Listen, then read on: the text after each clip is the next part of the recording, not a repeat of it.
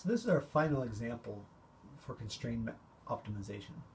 So let's look at a firm that's trying to produce something. So the production function is given by Q is equal to 1.5 times K, which is capital, meaning machines, to the 0.6th power, labor, which is people working, to the 0.4th power.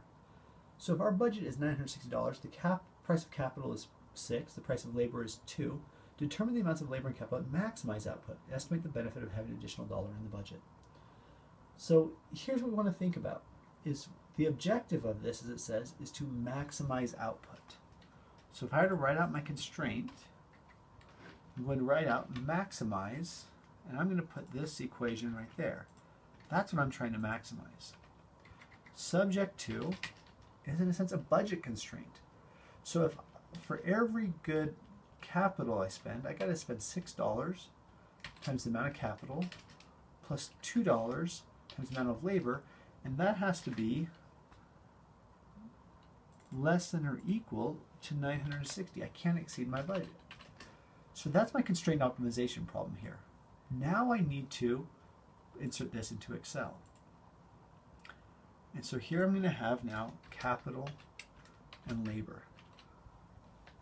I'm actually going to slide these over just a little. And here I have my output equation. So my output equation is equal to 1.5 times capital to the 0.6 power times labor to the 0.4th power. Okay, so I'm going to highlight these, just let me know if those are the ones I'm choosing. Now I have the price of capital, the price of labor. Price of capital is given at 6 and the price of labor is given at 2. And so now my left-hand side constraint, my right-hand side constraint, my right-hand side is 960. My left-hand side constraint is simply 6, which is price of K, times K, plus price of L, times L. All right, so let's suppose one thing that's interesting is if I produce 0 and 0, because of this function, all right, meaning that if K is 0, the whole thing is 0, I have to produce a little bit of capital or a little bit of labor for any output. So if I spend all my money on machines, I don't actually hire anyone to run the machines, therefore I can't produce anything. And so what we want to do is just put in 1 and 1 for capital and labor. You see our output. What if we buy 2 machines? You see our output increases. So what we want to do is to go to Data, Solver. We want to optimize our output by changing the amount of capital and labor with the constraint that the money we spend on capital and labor has to be less than or equal to our budget that we have. And if I click Solve, I'll get 96 and 192. Now a couple things to note is if you started off with 0 and 0, for some reason, many times Solver does not quite understand this and will do 0, 0. So the way to solve that is just put some numbers in here quickly and to solve it, and you'll get the right answer. Or the other thing to note is that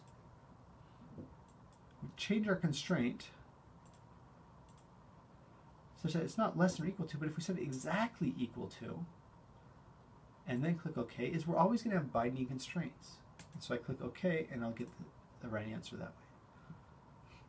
All right. But now the next part of the question, it asks, determine the amounts of labor and capital. Okay, we did that, the maximize output. Estimate the benefit of having an additional dollar in the budget. So how much does our output increase by having our right-hand side constraint increase by 1 unit? Well, that's exactly what our Lagrange multiplier tells us. So I'm going to solve this again. I'm going to run a sensitivity report, and it's 0.192. Or rather 0.198 or 0.20. So for every dollar increase in my budget, I'll increase output by 0.2.